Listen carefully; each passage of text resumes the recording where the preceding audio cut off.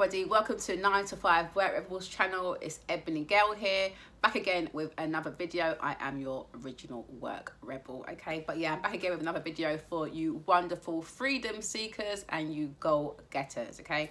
If you are new to the channel, welcome to the Rebels Party, okay? We are speaking about things to help empower those who are going on their own journey, maybe outside the 9 to 5 world, setting up your own business, whether you're on an entrepreneurial journey, whether you're just trying to find out whether that's the best way you want to go. This is a great channel for you, okay?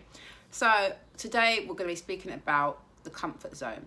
Now, what I call the prison of the comfort zone, because I feel like your comfort zone could actually be stealing a lot of your joy. Why? What do I mean? Well, think about it. Is there something out there that you've always wanted to do? So, for example, I recently, last month actually, I spoke at the Women in Communications conference.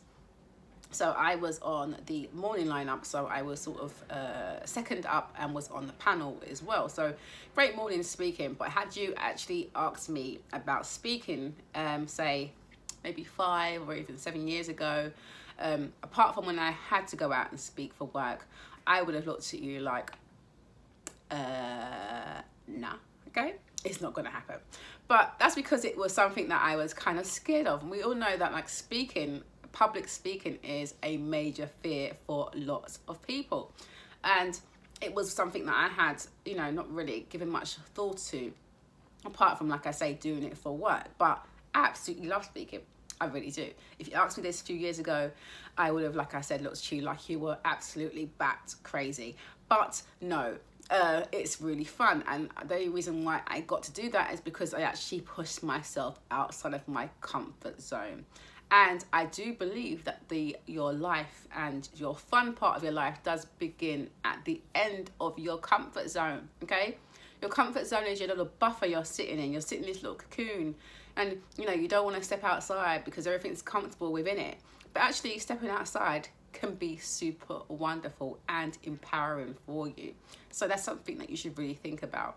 You know, is your comfort zone robbing you of what you really want to do in life, okay? Maybe you want to start your own business and you haven't done that yet. Or maybe you wanted to diversify your business or make a change and you're scared to do that. But is that holding you back at the moment? Because what you need to do to help to get yourself out of that is ask yourself why. What is it? And what's going to happen if you do it? You know, I said to myself, if I go out and do speaking gigs, you know, and do public speaking, which I absolutely love to do now, you know, I'm not gonna, what's the worst that can really happen, you know? And once you start putting it into context and start thinking about it, it does start to make sense. You start to think, it's not that big a deal. A lot of it is what we kind of create in our minds, and we create our own barriers. Just like with fear, you know, fear is literally false evidence appearing real, and it's the stories that we're telling ourselves in our mind, you know? So it's a case of, oh, we shouldn't do this, we shouldn't do that because this is gonna happen.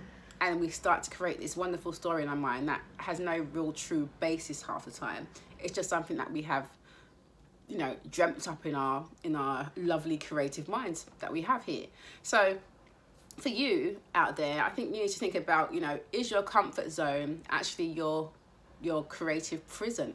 You know, because sometimes you don't realize how much you could be flourishing if you could just step outside of that fear and understand that it's just false evidence. It's nothing true there. Step outside your comfort zone and see how wonderful life can really be.